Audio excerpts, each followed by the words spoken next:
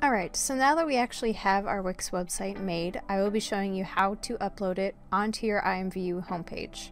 First thing we need to do is make sure it's published, so we're just going to click Publish. Now we know for sure that it is.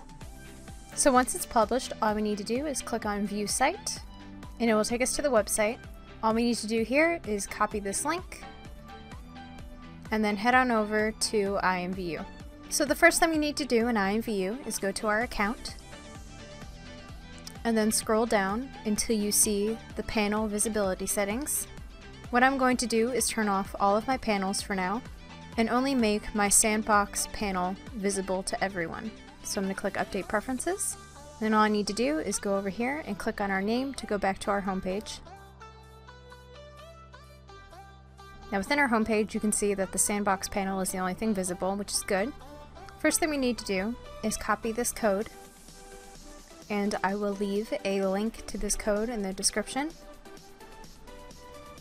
And then go back to our Imvu homepage, click on the Edit Custom HTML/CSS. Another way you can get to this is clicking on the Edit dropdown, and then click the same thing. Paste the code in, and then when we scroll back up to the top, this is where our Wix website URL will go.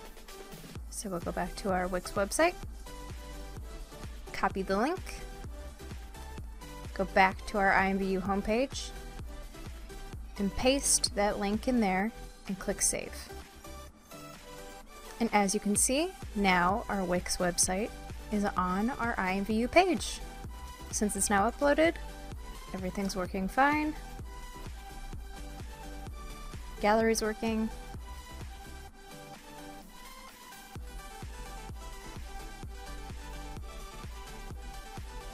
And that's it. That's all there is to it. If you ever want to change anything about your Wix website, all you need to do is go back to the editor and then say I changed this.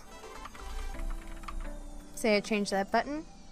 All I need to do is publish it. And once it's published, let's refresh this page. And as you can see, the button changed.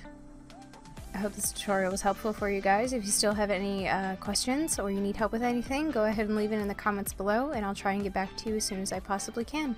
Thanks for watching.